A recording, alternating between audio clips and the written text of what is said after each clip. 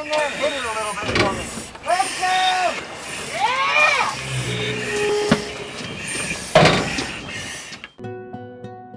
The Fire Science program for Coconino Community College has 2 certificates. We have a basic fire science certificate and an advanced fire science certificate, and we also have an associate's degree in fire science. The fire science degree program is to help students gain employment with a fire department. There's different classes that address different parts of what somebody does as a firefighter.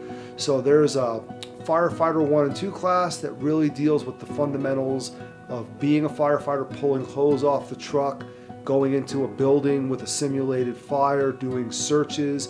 It goes all the way through like an emergency scene management type class where you're actually the person in charge commanding an emergency incident. We work with the local fire departments. There's a lot of collaboration between the local fire departments and the college.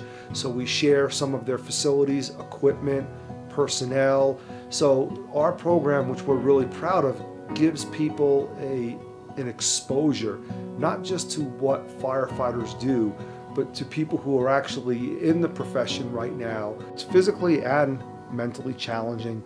Physical requirements, we expose students to the physical agility test that our local fire departments use as part of their hiring process. So you have to be able to move a 160-pound dummy, have to be able to carry ladders off of a fire truck to be able to put them up against a building and to raise them, be able to extend hose off of a truck that's then filled with water and be able to move inside of a building to be able to do a search. Give it a chance. It's really a lot of fun. Is it challenging?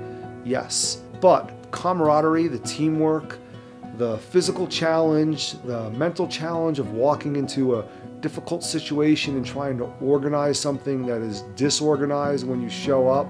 I tell people it's a lot of fun, and our program is designed to try to help teach people. You're not expected to come in and already know everything that you need to do.